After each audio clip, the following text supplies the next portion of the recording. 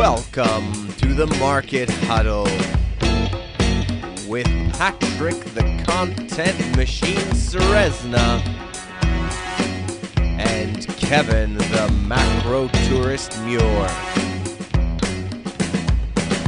So grab a drink, get comfortable, and get ready for a deep dive into the markets. Take it away, guys.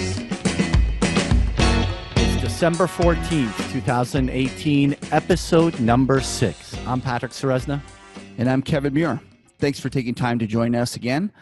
The Market Huddle is a weekly show where Patrick and myself get together over a couple of beers to talk about the week's action in the market, making sure to keep each other's feet to the fire and have a little fun in the process. This show is broadcast as both a podcast and on YouTube. So if you're enjoying this as a podcast and feel like you're missing out on some of the charts and videos that we're referencing, you can register at markethuddle.com website for the weekly email that includes the chart pack and video links, or just flip over to YouTube. In this week's episode, we're going to touch on the most important things that happened this week. We're particularly going to focus on Europe and on gold prices. In our This Week in Trading History, we're going to remember back to Madoff.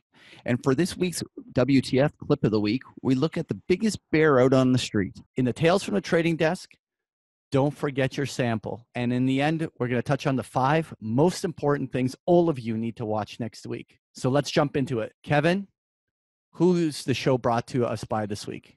Well, this week we are actually drinking Lunch Money beer by Collective Arts Brewery. It's a straight-up easy drinking ale brewed exclusively with a German, Magnum, and Centennial hops to fuel your creativity. Let's hop in there. It's nice. You know what? I actually really needed this week. It's been a choppy, tough week in the markets, and this is. Well, that's just because you're not bearish enough, Kev. Yeah. Before we do anything more, let me just do my. I'm going to keep drinking my beer, and you just go and do that silly disclaimer you do every week. That's right. Clients and employees of East West Investment Management may hold positions in securities mentioned in this podcast. Nothing in this podcast should be viewed as investment advice. Listeners should consult an investment professional before making any decisions regarding topics mentioned in the show. For more information, please visit eastwestfunds.com. Well, Patrick, it's been quite a week in the markets. What do you think was the most important thing? Kev, I just wanted to go away from the stock market for a second and just really touch on another topic near and dear to my heart, and that's gold. And really, one thing that I've been asking with my Big Picture Trading members is, was the gold breakout real or was it a fake out? So what do you think? What's the prognosis? Well, want it to be a real breakout, but there's a couple of things that are the headwinds, and I want to talk about it. I think that's important for us to do. So I kind of made some bullet points here. So the first thing I want to say is, like, gold, first of all, decoupled from the US dollar for a couple of weeks. Well, the correlation, for those listeners that aren't familiar with this, gold really does behave like a cross currency to the US dollar. And so when the US dollar is strong, gold tends to be weak and vice versa. And what we see, actually, I'll show you in this one chart right over here. What we have is the chart, the candles are the gold price. And what we have in red is the euro. In orange, we have the Chinese renminbi. And in yellow, we have that awful Canadian dollar, which I don't know who's long. Who's bullish the CAD? Yeah, so you just had to bring that up again, didn't you? Yeah, absolutely. It's the worst performing asset on this chart, is it not? Well, maybe, but yeah. We'll see. You know what? That's going to be something that we're going to be talking about in the coming quarters, and we'll see who's right. You know. Because we fixed no duration on this, you're just going to claim victory once the chart flips on you, right? Whatever. That's correct. So for 2 weeks, gold broke out. It's actually positive on this, year and a half, almost sample of time that we have on this chart. And the question, of course, is, can gold decouple from its correlation to the other currencies and cross correlation to the dollar and just keep plugging along? And to me, that's a big question to ask, because really, if the dollar breakout that we have witnessed in the last couple of weeks, or at least even the last half a year, continues, that could act like a wet blanket holding gold down.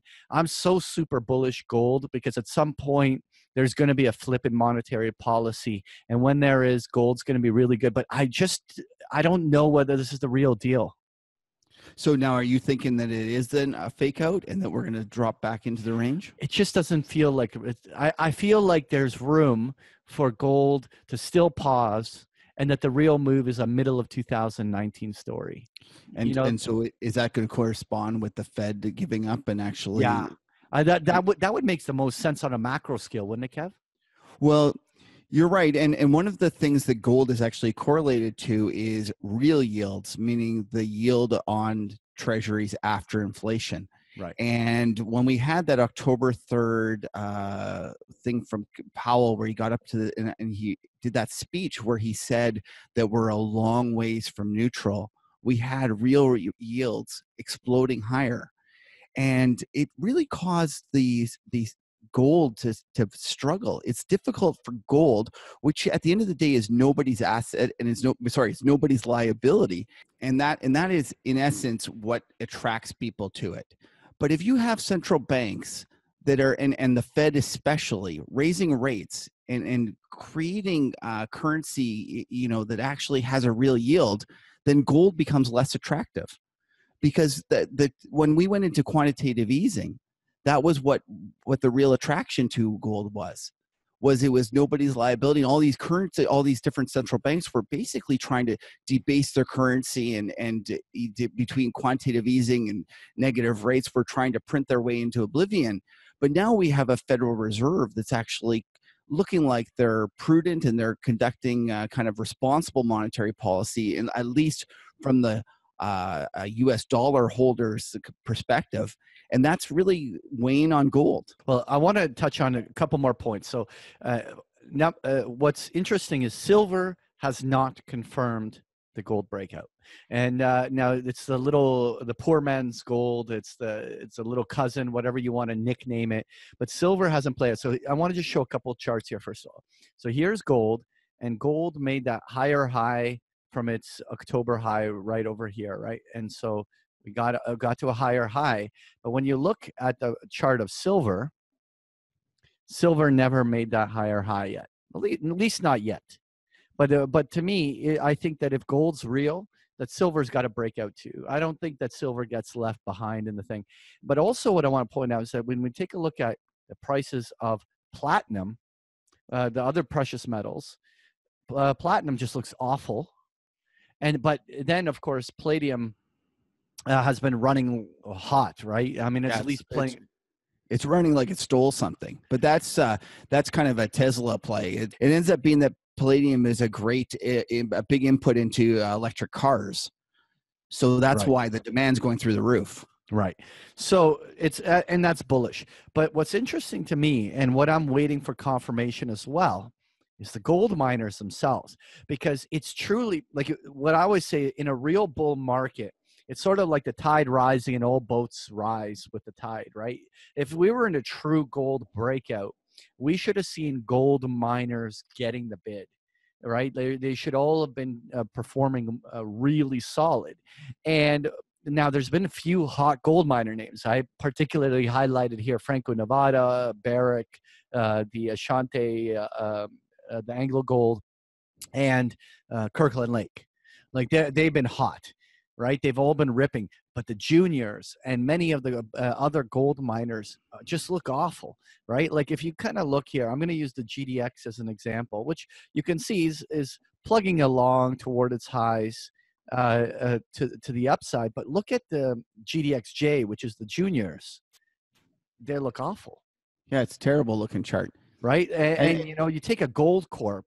Gold Corp is almost back down to its 52-week lows. So while we can identify those, like I'm going to use AU, the Anglo Gold Ashanti, like what a great chart. Like they're just beautifully taken out from $7 to $12 in 4 or 5 months, almost doubled. Like there's these gold miners have been doing well, but as a whole, I'd like to conclude the majority of gold miners are acting like they don't give a shit about the recent pop in gold. That's right. And going back to silver for a second, usually you see in a real good precious metals bull market, you see silver leading the way, not lagging. Yeah, you know what? I'm going to stress test that. I want to find out. So because I would suspect that silver would have a lag and then play catch up and overshoot afterwards. But maybe I'm wrong. Let's take a look at that afterwards. Is gold a breakout or a fake out? Right now, I'm still going to give my line in the sand in gold is the 1225 to 1230. It's for the when I measure squiggles, as you like to call them. That's a key retracement zone. The way I'd look at it is if gold fell below 1225, 1230, then that would indicate that it was truly like a prairie dog. It just kind of popped and dropped. And it's a noble animal. Were you going to mention? Yeah, my favorite animal. Well, for me, I'm looking at gold priced in renminbi. All right, let's put up that chart here. Because I think that's the real important chart. And I highlighted that earlier in the summer, that the $8,100 was the level that everyone should be watching. I thought that the People's Bank of China was defending that level, and I thought it was a great place to get long. It dipped below that, but that was kind of the reverse prairie dog in that it was very quickly bought, and it's going off to new highs. And I could see a situation where that's the thing that will lead gold on the upside from here on in. So do you think this is a breakout? So I think it's a very constructive looking chart. I think that those are. But do you want to see it kind of break those levels around 86, 8,700 here, where all these little consolidation highs have been? Well, you love buying new highs. I just like to buy something that's progressively making higher lows, and to me, that's what that looks like. And I'm long that thing. I think that's a great looking chart. Let's move on. What did you think is the most important event of the week? Well, there was a lot of action in the stock market, no doubt about it. It was trading just like garbage, and it was every single rally was sold. But the stock market or that was the worst was Europe, and it was just terrible again. And it just looks terrible. It's a terrible looking chart. It's got a terrible feel to it, and there's all sorts of bad news coming out of Europe all the time. Like I just saw there was something that Draghi was saying on Friday. We're taping this Friday after the market closed. Draghi briefed EU leaders about the economic situation, mentioning that there is continuing confidence and he's approaching it with increasing caution, according to people familiar with the discussion. When you have the central bank of the area of European Union, right? Yeah, coming out and saying something like that, it is not very inspiring. And when you combine it with the problems with Brexit and the fact that there was some chatter on the amongst traders that there was some sort of mid-December derivatives problem in terms of moving it from London into Europe in terms of the clearing. And there was a lot of worry that those deadlines weren't going to be met. Because don't forget, a lot of those OTC options and stuff used to be in London, but they're going to have to move. And we remember back in 2007, all the problems that occurred when those contracts weren't easily transferable and stuff. So there's just a huge amount of uncertainty out there. And you combine that with Italy, it's just a shit show. It is a shit show. But to me, this makes no sense. Listen, when I think macro, I think of a scenario where, listen, when the economy is doing poorly, a central bank is there to provide liquidity, to stabilize things, to restart up the economy. As soon as the economy's up and running again, you take away the punch bowl, tighten conditions, let the economy run. As soon as things get a little too hot, you kind of tighten more aggressively, cool it off, then the cycle kind of rolls over. Here we have a situation where for the last 2 years, Mario Draghi has been running the printing press. He's been pumping money, buying every bond that has just not been nailed to the ground. Everything with a QSIP. Anything, if it's got a QSIP, he buys it. He buys it. And you have a situation where he's saying, I'm now going to take the punch bowl away. And because he's about to retire and he desperately wants to try to. So this is ego? You think this is all ego? For sure. And I think he's also trying to force a fiscal response because at the end of the day, the monetary can no longer do the heavy Whoa, lifting. whoa, whoa, whoa. So how is it that he wants a fiscal response and the rest of Europe or Brussels is not going to allow Italy to run a higher budget deficit? Well, it's no different than in 2011 when Bernanke was begging Congress for a fiscal response, and there was none coming. The Tea Party made Obama cut the deficit, and it was a situation where it ended up making Bernanke have to do more monetary stimulus because it was a contractionary fiscal policy that he was forced to run. I think this is what I'm going to reiterate my major theme. My major theme is that I think that there's going to be big trouble in the world, and it's not starting in the United States. Now, after our Macro Voices interview yesterday, there's a lot of alarm bells about the credit markets in the United States, but I still contend and I think that the major problems start abroad and they, like a contagion, are going to spill in to the United States to slow things down. And boy, does Europe look like it's high on the list of where this shit can start hitting the fan. You know, I wrote a macro tourist piece this week that was somewhat US dollar bearish, and the flack that I got, oh, you can't believe it. Well, you deserve it. Yeah. So Yeah, you try to defend it by what was the analogy, or what did you describe yourself when you get the hate? Oh, I said it's like Star Wars with the Emperor. I said let the negative forces flow through you. That's how I feel. Well, you know what? Though, the more people that disagree, my best trades have been the ones where people have told me I'm the biggest idiot. And okay. I look back to Brent Johnson, and I wrote this piece, and Brent Johnson from Santiago Capital, you know, with his milkshake theory, I have to give him all the credit in the world, because last year at this time, Macro Voices did a roundtable on the US dollar, and they couldn't find US dollar bulls. So they ended up being just everyone described why they were bearish. And now, look at it. We're now a year later, and the US dollar is just ripped higher, and it's almost the exact opposite scenario. All right. Well, here's my prediction. My prediction is that you're right, but just like what you've demonstrated to me in the last 6 months, you're early to everything. You're going to be eventually right. I feel that there's a legitimate chance that the US dollar is going to start the year incredibly strong, but is going to be in full sell mode by the end of the year in 2019. And I think that you're just early to the game. I feel that there's a good chance that we might spend the first quarter of next year with the dollar index ripping to 100, 105, and then it's just going to get slammed when monetary policy shifts. That's my view. I think it's one of the most crowded trades out there. And I asked you to go to the next slide, that I found this great chart that shows ETF flows by country year to date.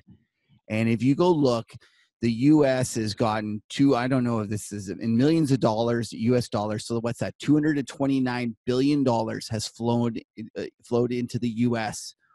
year to date. And then look at the bottom. Look at that bottom one, the Eurozone, selling of $8 billion. Yeah, but don't you think that there has to be a couple things sorted out in Europe before they deserve to get the flows back? You think it's just enough to be a contrarian based on a number? Don't you think there has to be a real macro catalyst for that shift? To me, though, it just feels like it's blood in the streets. It's just, there's just no reason to own it, and everyone hates it, and everyone's telling me all the reasons why it has to go down further, and it's not. And I think it's a great contrarian play, and I love the trade. Right. So I'm going to say the same thing. I think you're going to be right. You're just early. So I think that if you're going to buy Europe right now, you probably are going to be down another 10+% in the near future. But then a year or two from now, you're going to be taking your victory laps. I just think you're early.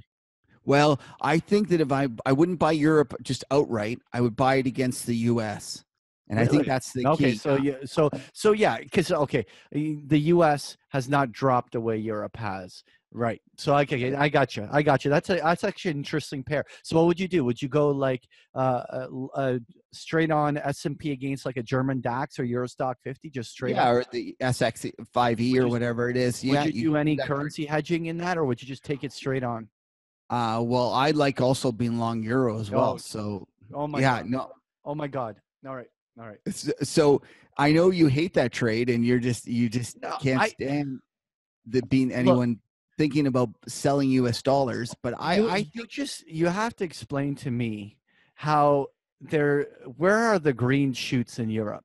It looks like that things are just about to get a lot worse. Yeah, I completely agree. It looks terrible. It no, looks awful. it And that's why you have to, instead of selling it with everybody else, you got to think about going the other way. The best trades are the ones that you buy and you feel sick from when you buy them. You Those know are what? the real I'm sorry. opportunity. I don't think that things have gotten sick enough.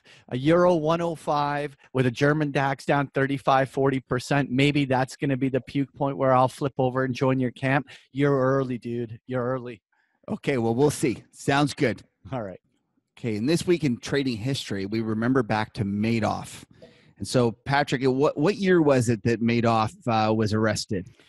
December 11th of 2008. In the midst of all of the crazy chaos that was happening during the market crash, suddenly Bernie Madoff gets exposed. And what a story, right? So he ran a company, Bernard Madoff Investment Securities, LLP. And essentially, he was outright running a Ponzi scheme. He literally, it wasn't that he was lying about his performance or misleading that. He just wasn't even investing the money at all. he basically, this was a complete money in, money out. As new people were investing their money, he was literally just sending it out the door to those that were withdrawing the funds. Do you know what my favorite part about Bernie was? That what he learned how to do was make it so he was unattainable and people wanted it all the more. He turned people down and it made people want to invest even more. So yeah, he's a crook and he should go to jail and everything, but it kind of makes me laugh about the nature of humans, that the more that you say no, it was like, oh no, they wanted. Yeah, and it was an incredible salesmanship skill that he did that way. Right. It's crazy. So what was interesting about this story, though, was the failure of regulators to identify this. Now, he grew this to a multi-billion with a B dollar fraud. This wasn't just like, hey, a couple $1 million from a couple local investors. This is a multi-billion dollar fraud that he ran. One of the biggest in history. Was it the biggest in history? Oh, I think so, in terms of frauds, for sure. Okay, so, but what was interesting, okay, there was this guy, it started back in 1999. This guy named Harry Markopoulos informed the Securities Exchange Commission that he believed that it was legally and mathematically impossible for Madoff to achieve the gains that he delivered. Yeah, I think he actually even wrote about it in Grant's Interest Rate Observer, if I remember correct. Exactly. So there was lots of signs, and a lot of people kind of suspected or knew that this couldn't be. So, but what was interesting was that he said it only took him 4 minutes of basic math to add it up, and 1 additional minute to suspect that everything was fraudulent. It took him 5 minutes of work, and yet he presented it to the Securities Exchange people at the Boston office back in 2000, 2001, and later went to see this Megan Chang girl at the SEC in New York office in 2005, and then again in 2007 to present further evidence. And in work that he took only 5 minutes to figure out, the Securities Commission basically ignored this stuff for like 7-8 years. But I think though, what people need to realize is how connected he was, and what a big figure on Wall Street Bernie Madoff was. Because I remember way back when I worked at one of the big Canadian banks, my boss said to me, you should go down and you should learn how these NASDAQ traders are making all sorts of money. And he sent me down there for the day. And it's strange enough, he sent me to two firms. One was Knight Capital and the other was Bernie Madoff. And What? these firms were You went there. Yeah, and it was because that was the securities trading arm that would. Don't forget, back then, before they went electronic, before there was all the decimalization, before all the rules came into being, there was this crazy market in the NASDAQ where like Intel would be 50 cents wide, and you could only get a fill if you paid the offer or hit the bid. And these guys made fortunes just with people crossing the spreads all day. Wow. And he was at the forefront of this, and he had a legitimate business that made markets in all these securities. But then he ventured into the money management side, and I think I heard that I read that basically what happened was he got offside, and then he just thought, oh, I'll just do this one trade and then I'll be on side, and the trade just got worse and worse and worse and worse and worse. Isn't that the way it always happens? The trade ticket in the desk. Yeah, the trade ticket in the desk. But the one interesting part, he claimed. So here's some observations. He claimed he was using covered call writing as one of the approaches to making his returns. So again, another sensitive thing for me. I'm an avid options trader. Covered call writing, one of the staple ways of generating income as an investor. And here he was claiming to be doing all these income generating strategies. But what was interesting is when you're doing this with supposedly billions of dollars, nobody knew which firms he was clearing with, and no one could find the open interest on the markets to kind of cross match the big transactions he claims he was doing. Was obviously completely fraudulent, right? Yeah. It's one of these things. In hindsight, it's so easy, so obvious, but at the time it was very difficult. And Wall Street and trading in general is just littered with these things that, when you hear the story, you're like, oh God, how did you guys not know? But at the time, there was lots of reasons that people were scared, and he managed to keep it going. So let me ask you something. Now, whether we're talking about Bernie Madoff, which one of the flags was that his returns were simply way too consistent. He was like returning 8% every year, year after year. No different than China consistently producing the same GDP number a quarter after quarter or a year after year. What they say, we're going to have a 6.8 GDP, and it's a 6.8 GDP. So what's the one thing we can say about somebody that reports consistent returns over and over again? Or what is it? So you're comparing China to Bernie Madoff? All I'm saying is that what can you say about those returns? They're being cooked. Oh, for sure. China, anyone that is super consistent month after month of the same type of returns, you just know it's not real. That I have a friend that moved to China, and he always made me laugh because he said that they have a rule that they're not allowed to work if it gets hotter than 34 degrees Celsius. And then the amount of times that the high of the day is 33.9 is unbelievable.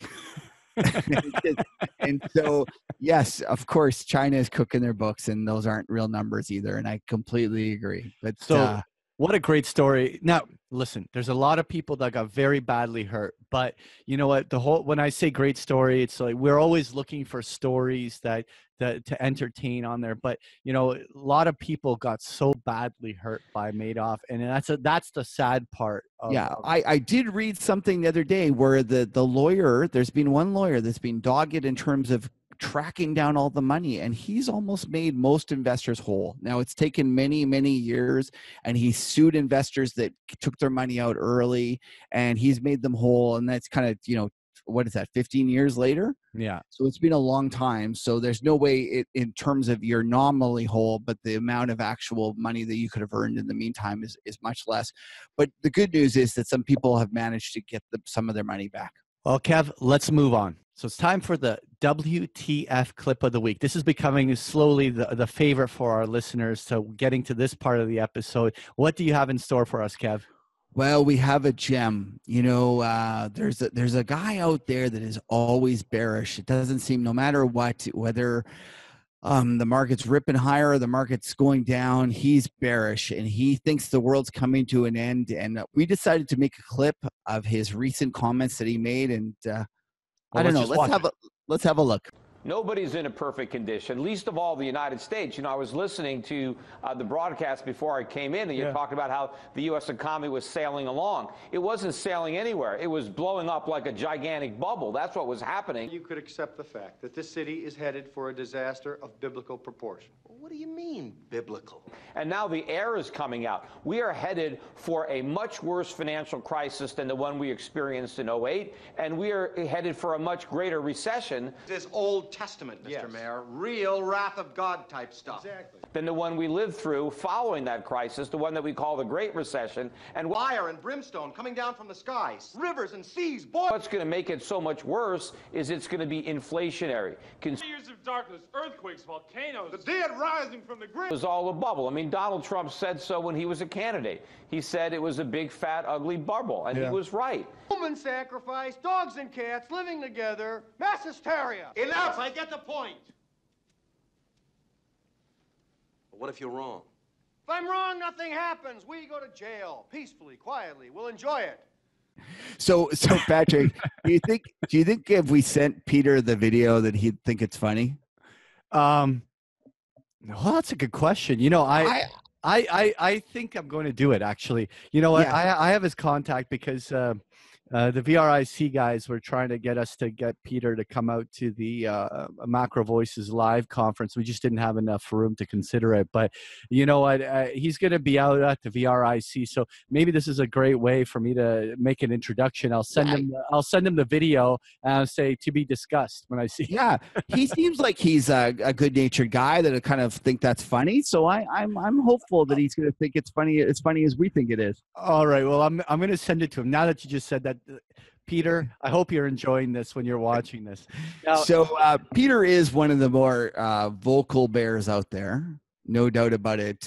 It doesn't matter whether the market's going up or down. It's not just a vocal bear. I'm gonna pipe in here because you know what? Peter completes me. He's like a Batman Joker thing here. Like if it wasn't for people like Peter existing, then I would be considered a perma bear, the awful grizzly on the street. But because of Peter, I get to be moderate. Yeah, that's right. I get to be like the middle ground bear, because to me, I want to be bullish, sometimes bearish. But see, because he is just so bearish, I get to look like I'm moderate. Yeah. What's the joke about betting on the end of the world? It's a dumb bet because if it pays off, you're no longer around or something like that. And that's Peter. He just seems to be always thinking the world's going to end tomorrow, and it's a difficult. I wonder if he's got a bunker. Do you think he's a prepper? Do you think for sure he's a prepper? For sure, guns, ammo, canned goods. Like he's got a bunker. You for think sure. so? So listen, I'm going to ask him when I'm at the VRIC. I'm going to ask him. But the true preppers won't tell you if they have a bunker and stuff because they're worried. He won't tell me where it is, but I think he'll tell me that he's got one. Well, no, because they'll be worried that he'll be held hostage and people will torture him for his bunker. When the world comes to an end and he's sitting on all his gold and stuff. At least he's not a Bitcoin guy. It could be worse. It could be worse. All right, let's move on. Kev, it's time for Tales from the Trading Desk. This time you put something together. What's on your mind? Well, I wouldn't say I put something together. You know, this Tales from the Trading Desk, it's an interesting concept. And sometimes we want to talk about different trades and, other times we want to talk about specific opportunities that we see. And in this case, we're going to talk just about a great story. And it's I've heard this story from a couple of different people on Bay Street, and I thought I'd share it with you. I don't know, Patrick, do you ever go to MedCan? Do you know what MedCan is? No.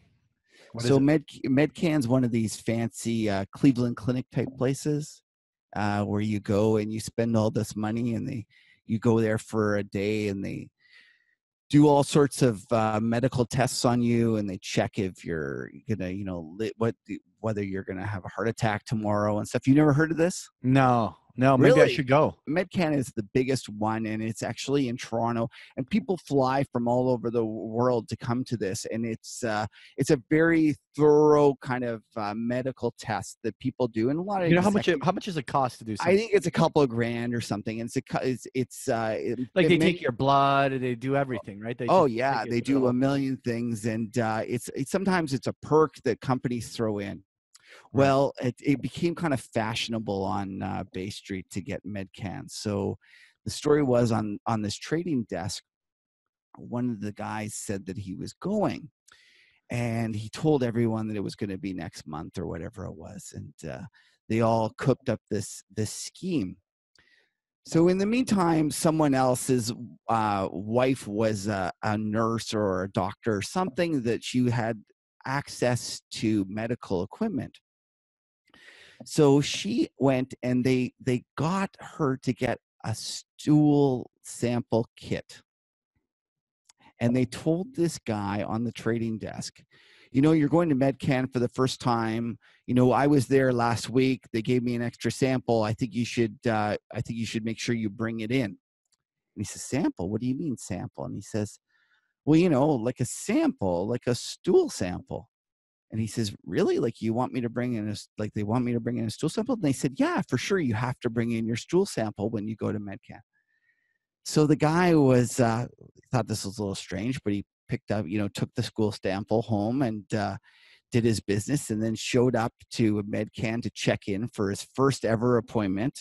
Very fancy, very, corporate, very, sophisticated, all sorts of, people in suits and stuff. And he's got himself this brown paper bag, and he goes and he says to the receptionist, he says, here's my sample. And she says, pardon me, what do you mean? And he says, my stool sample.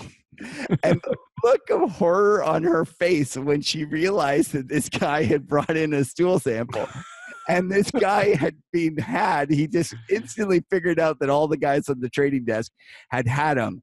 Oh my God.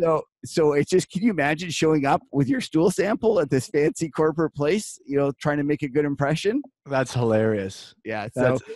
Anyway, what a great story. That reminds me, actually, I'm going to save it for next week. I have a great story that's actually from the trading desks when I was back at CIBC. I'll share that with our listeners next week. Yeah. So just when someone tells you don't forget your stool sample, you should look at them kind of a little strange and make sure you ask some questions before you bring it in. All right, let's move on.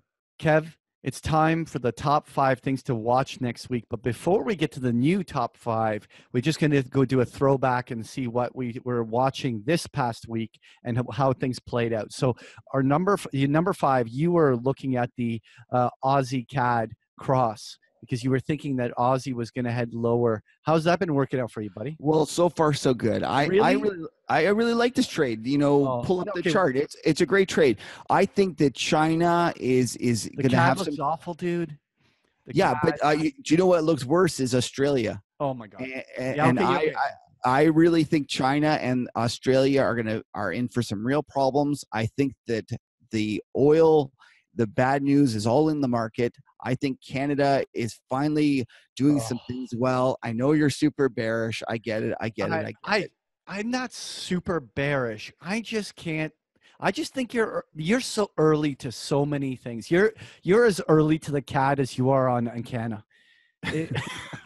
Dude, you are as early to this CAD bull thing as I am to Goldman Sachs, because I have to trying to figure out how to get out of my puts on Goldman Sachs.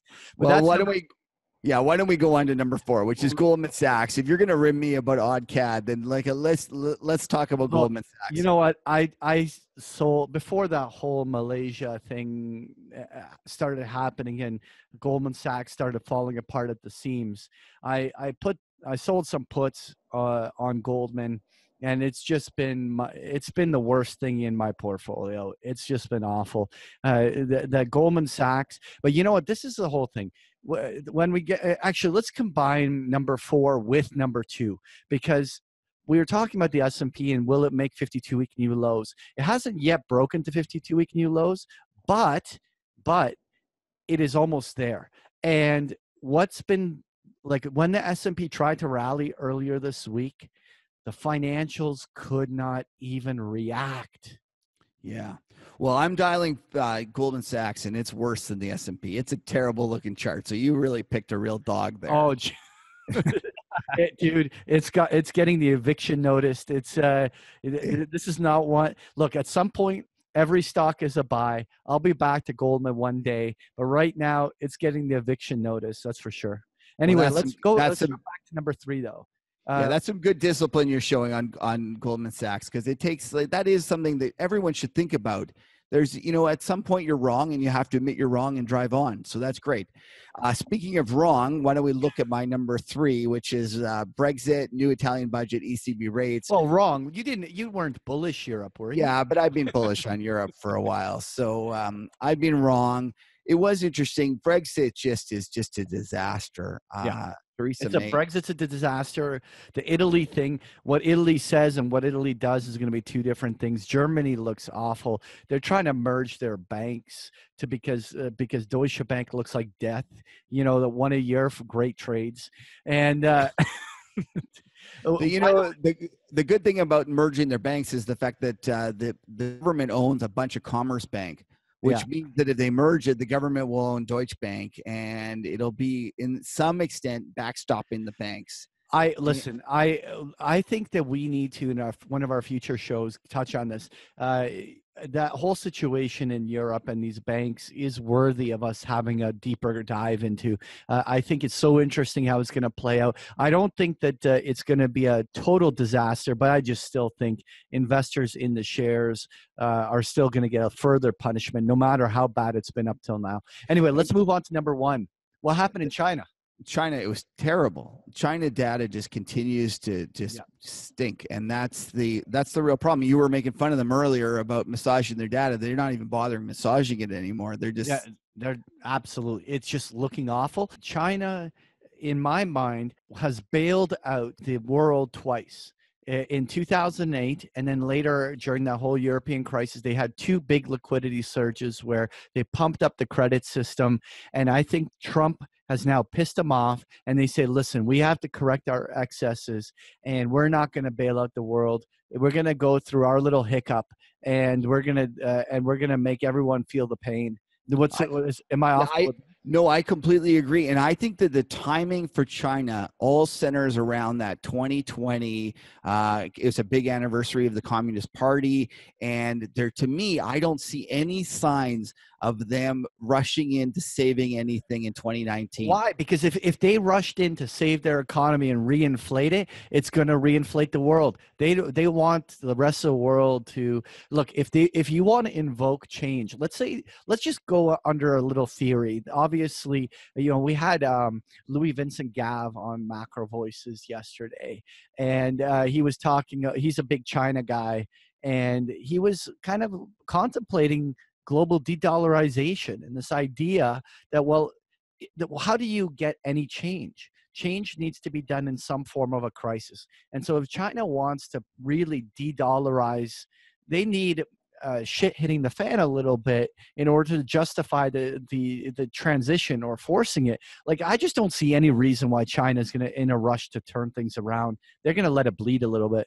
I agree, and that's why you should be careful, because between the Fed keeping money tight and China not being in any rush to save anything, there's just no real kind of hope over the short run, and that's why we're seeing risk assets sell off. Let's move on. Okay, Patrick, let's go on and let's talk about the top things to watch next week. What's number 5? I want to talk Johnson & Johnson. The news came out that they may have known for decades about asbestos in their baby powder. Was that the story headline? You know what? You're more up to speed on this than me. The point is that the stock just had an awful drop. Here I have just a chart. That's the candle chart over there. And the stock wipes out something like $13-14 in one day. Opens 145, goes out at 133. Just ugly looking chart.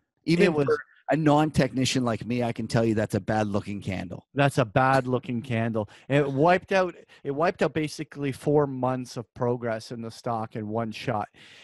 Why I care about it is that it is the Amazon to the discretionary ETF. Johnson & Johnson makes up well over 10%. I think like something like 11% of the weighting in the XLV, which is the exchange traded fund for healthcare. It is like the behemoth. And why is that relevant to me? Because healthcare was one of the safe haven places that have been performing well, where investors have been gaining returns in a period where the majority of sectors have been getting killed. It was somewhere to hide. It was somewhere to hide. And now all you've got are REITs and utilities. The healthcare has just got murdered.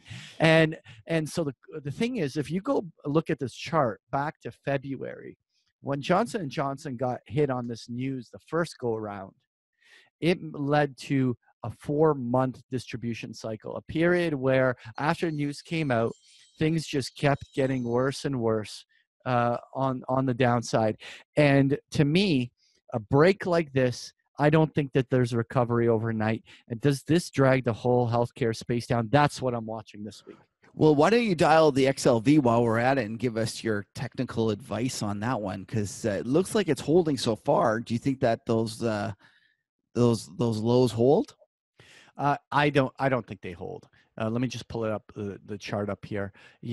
By the way, in full disclosure, we've been long this XLV. So, but a lot of my members have been locking in the gains up at our target zones at 95 and 96 with protective puts. And I think that everyone here is just going to be pulling the plug and exercising the puts to knock themselves out. To me, this doesn't look good. This looks like a big reversal. Listen, that's a good hallmark sign of a bear market. There become less and less places to hide, and everything just starts going down. And I'm really asking the question here, is this just a bad sign that things are just going to keep getting worse? Getting worse. Sounds like you put on the full grizzly outfit there. Okay, so let's go on to number 4. I believe that one's for you as well. Right. So number 4, we were asking, is this dollar breakout for real? No. And well, you're entitled to your opinion, Kev. And in full disclosure, it hasn't broken out yet. Yeah. All right. But if you go back to February and March, for a better part of 2.5 months, the dollar stayed in a consolidation. And when it finally broke out, it began a run. It's from about the 90 level to about 96. It was about a 6-point run on the Dixie that advanced to the upside. We've been at this stage in about a 2-month consolidation in the dollar, pinned in this kind of 96 to 98 range. Let's say 97.5 range. With this euro breakdown, could this spark the dollar index rally? And if it does, it's clearing 100 on the upside. Will it happen? That's what I'm watching this week. Well, and I think that if we do get something where, and I spoke about this in my post, that it might be that we get one final hurrah, with people trying to show that going into year end that they were stuffed full of U.S. assets. So I could see us breaking out and doing the classic prairie dog formation. Popping to 90, 98, 98.5, and then close. I'll take the other side of that bet. Okay. So there you go, folks. If it pops out to 98 or 98 to 98.5 in the next couple of weeks, I'm a seller. Patrick is buying the new highs. I'm selling the new highs. All right. Everyone's heard it. Here's my call. It hasn't broken out. But if we break out, we're clearing 100, maybe even going to 105. But in the first quarter of next year, we start seeing the major highs of the dollar. And there's going to be a big flip-flop, and there's going to be a big bear opportunity on the dollar on the other side. But my opinion is that we're still going to it's not going to be a prairie dog. There's another full leg to this trend coming to the upside that's going to get everyone bought in. And you're going to be right. Just again, you're way too early. Okay, well, let's move on to number 3. Number 3. So, Kev, what's on your mind here? It's a uranium stock, Cameco. So it's just it's a great looking chart, and there's you look at this, if you think about it, there's nothing going up in this market except uranium stocks, and I just think it's something and REITs and investors. utilities, but yes. Yeah, you're right. One of the things that you do need to be aware of is that Silver Wheaton recently did a huge or kind of It's wheat and precious metals now. well, wheat and precious metal. Showing you my age there, talking about Yeah. silver wheat, but they had a problem. They were fighting with the government about CRA, yeah. that's right, the Canadian Revenue Agency, about taxes owed. And the same kind of very similar situation with Cameco is that they are also in the process of fighting, and they had settled They won. well, they won, but they're still kind of going back and forth in terms of the negotiations. And Silver Wheaton came out and they did they got a great deal. And some smart, shrewd people are starting to look at it and going, wonder if CCJ or CCO, what is the symbol in Canada these days? It's CCO in Canada or Yes. CCJ in the US. That's right.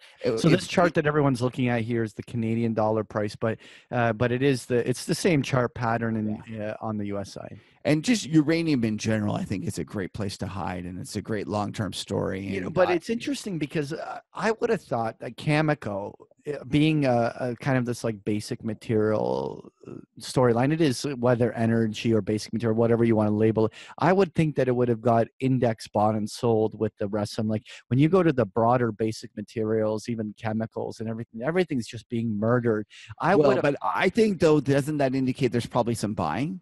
And yeah, so of course the market, it does. Of course it does, because if you think about it, if it was just being driven by index selling, Cameco would have been down $2-3 lower than where it was. And so the fact that it's holding up in spite of the broad distribution in the basic materials space is yes, it looks bullish. And it's a great place to hide. It's one of the few kind of true value names out there. But the problem is we both agree that so it's definitely not going to work. So you guys should sell it right away. Okay, let's move on to number 2. All right. So for number 2, I wanted to talk about the Russell, and I asked the question: is it the tell?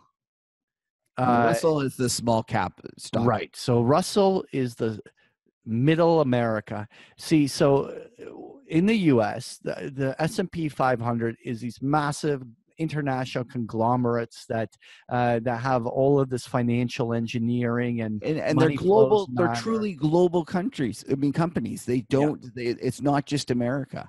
So when we go to the Russell 2000, we're not even talking mid caps anymore. We're talking small caps. And then now, while we say small caps, they aren't necessarily small. Like, I mean, they're still billion-plus operations, but they are more American in terms of what they're more sensitive to the American economy, right? That's why we call them like middle America, right? Right. And so to me, what's interesting is just how poor the Russell has been. And what you can see here, yes, this is the Russell chart. I know you prepared some charts on the Russell as well, but I just want to put it up here. And when the S&P 500 managed to rally in the last week, this was all the Russell could do.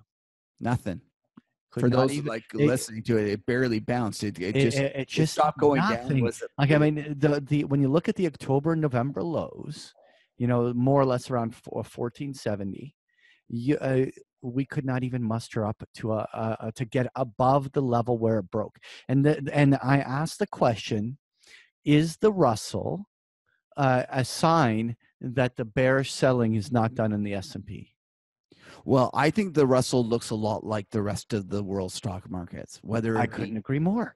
Canada, whether it be Europe, emerging markets, it's really we're left with what's hanging in there. The S&P 500 and a little bit of the Nasdaq, and even the Nasdaq's starting to get sold. Right? It's starting to get sold. So, what was this chart that you wanted to share with us? Well, this is the Russell 2000 versus S&P 500 ratio since 1982. So you'll see coming out of 2000, small caps really outperformed. And for the next 10 years, the ratio rose. But then we go to the next chart where we see it in the last 5 years. It's been headed downward. And then when we go to the next chart and we look at over the last year, it hit a high in June, and ever since then it's just been straight down. And it shows you that anybody that was trying to hide in small caps or thought that there was going to be real growth in the small cap and that was what you should own has just been crushed. And it's just those are it's brutal. And just to emphasize the point that you just said, I overlaid here the Russell in orange with the candle chart is the Canadian TSX 60. And the point is that the Russell looks more like an international index, like the Canadian TSX, than it does look like the S&P 500. And is it a tell? I think it is. So do you think it's a tell for the economy not being in America as strong as the bulls would? I think it's more about global liquidity, right? I think it's much more about the fact that I think that the stock markets are in a very, very difficult place around the world because liquidity is being drained out of the system. And while the S&P 500 behemoths can financially engineer with buybacks and other things and maintain prices that are artificially higher temporarily than they should be, but the small caps can't do it. And I think the small caps are telling you that where U.S. stocks really probably should all be trading. So and that's why we're seeing that even the S&P now is succumbing to this, and a lot of days we're closing on the lows of the day. We're taking the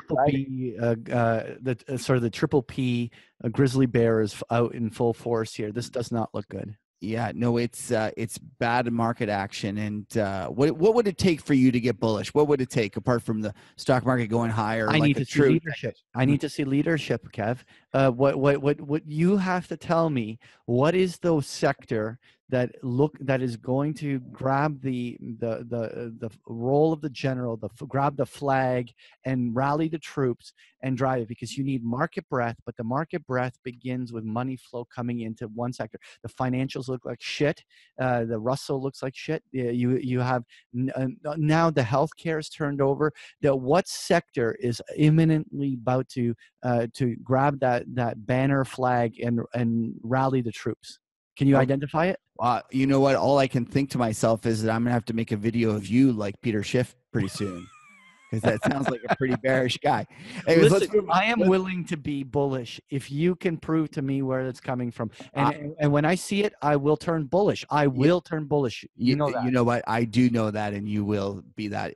And Peter will stay right bearish. now, there's no sign of it. That's so right. What is number one on your mind here, Kev? Well, next week is the FOMC meeting. And do we finally get the one and done meeting, which I think is what we're going to get? Will Powell come out and say, we're going to raise rates this one last time, and then we're officially on pause? And I think that we're going to see. Tudor Jones thinks so. That was a great interview. I think we're going to have to make that into our WTF video next week somehow. I don't know, just because it was such a great interview. But I love the guy, by the way. He's my hero. Like, the guy's so smart. And what was interesting about him was that his call for next year was interesting as well. Did you catch that? 10 down, 10 up, right?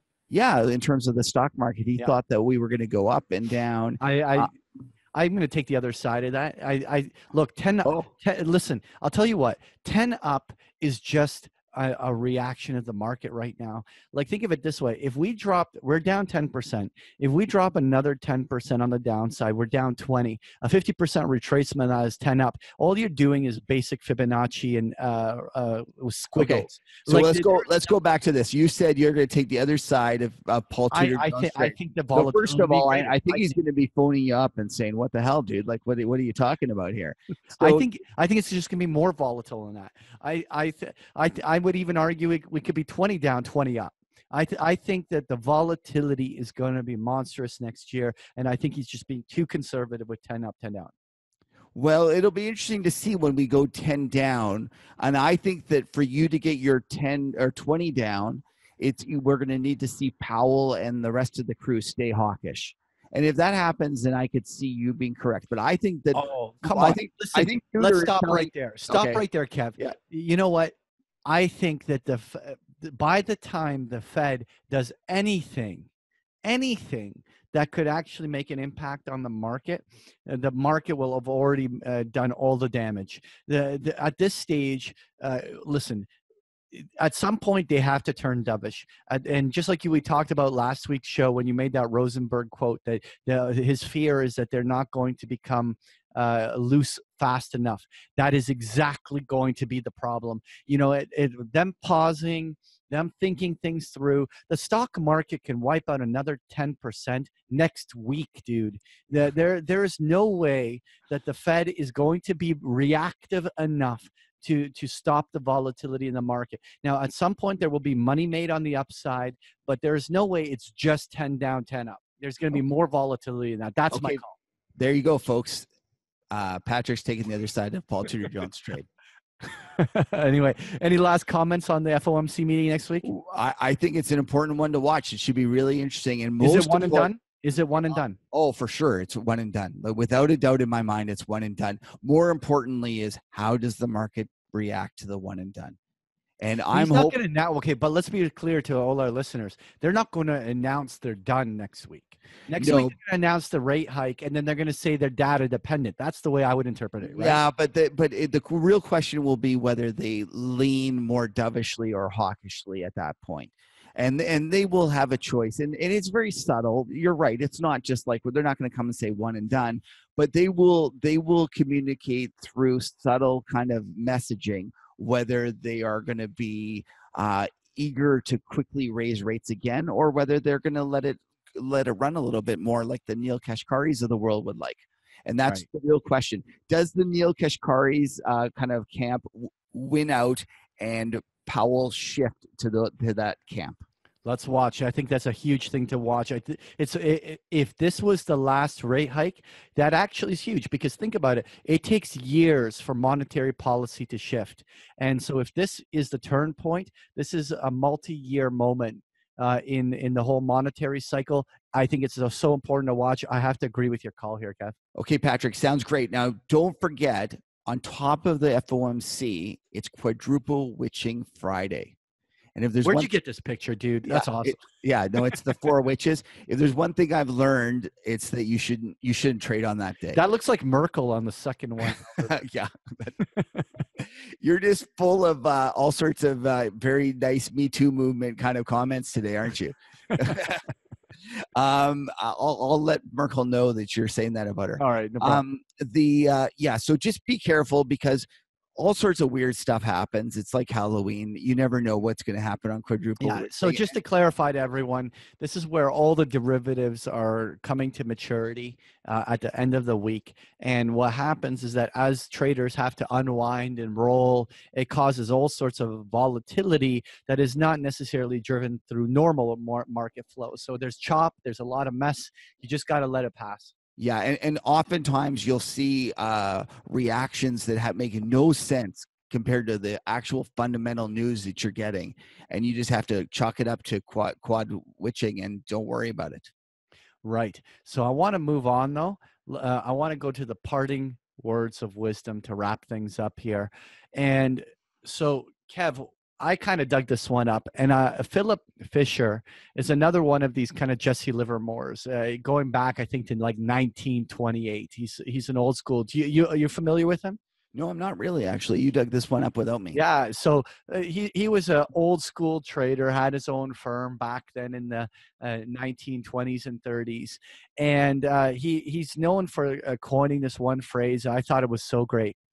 The stock market is filled with individuals who know the price of everything, but the value of nothing. Wise man, that Philip Fisher. Wise man. I think everyone needs to go and pick up his book. Well, thanks for spending time with us. Please visit our site at markethuddle.com to sign up to receive our weekly email, which hopefully we will do this week. I've kind of fallen down, but give us a break. We're going to get on that right away. It'll include a link to the show and the charts that we discussed. Rest assured, we will never clog your email, and we will only send you our weekly updates for upcoming shows. Also, please follow us on Twitter at themarkethuddle.com. Also, you could follow Kevin and I on Twitter. My Twitter handle is at Patrick Ceresna, and Kev, what you're at? At Kevin Muir. Perfect. So thanks everyone for joining us. Thanks again to our sponsor, the Lunch Muddy beer. Actually, it was so From good. Collective Arts, right? That's right. And it was gone kind of within the first third for me. I don't know about you. I liked it so much. I actually still have about a quarter left. I was so busy worrying about razzing you that I totally forgot to drink the rest of the beer. I'm going to quickly chug it right now. Okay.